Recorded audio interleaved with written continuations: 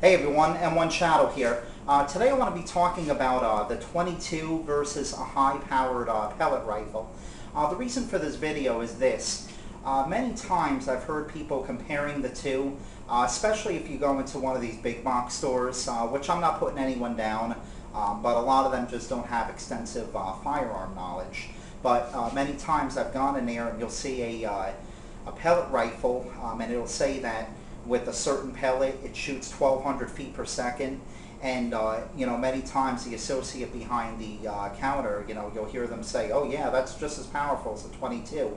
And that's what I want to discuss today, and I just want to clear it out and let people know that's totally untrue, not even close. Let me explain the difference.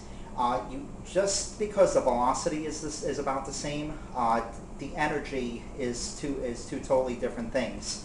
The pellets that they're talking about, I believe they call them the Gamma Raptors. They say that out of 1,000 feet per second air rifle that they'll come out at 1,200 feet per second.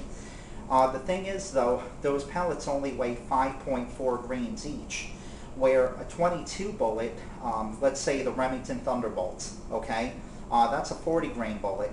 I mean, that's 5.4 divided into 40. I mean, we're talking about 8 times the difference, almost 8 times more weight to that 22 bullet. But let's look at the energy foot per pound, foot-pounds. I actually pulled up a ballistic calculator and I checked out the difference. We're talking about coming out of the muzzle. One of those pellets at 1,200 feet per second comes out with 17 foot-pounds of energy.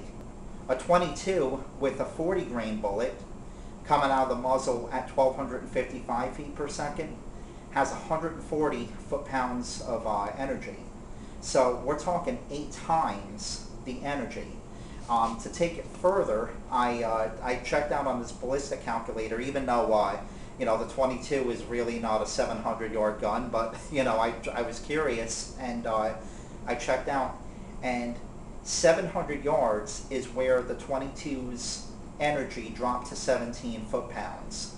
So, I mean, basically what that's saying is that from 700 yards away, the 22 is hitting with the same energy that that pellet rifle would be hitting at the muzzle.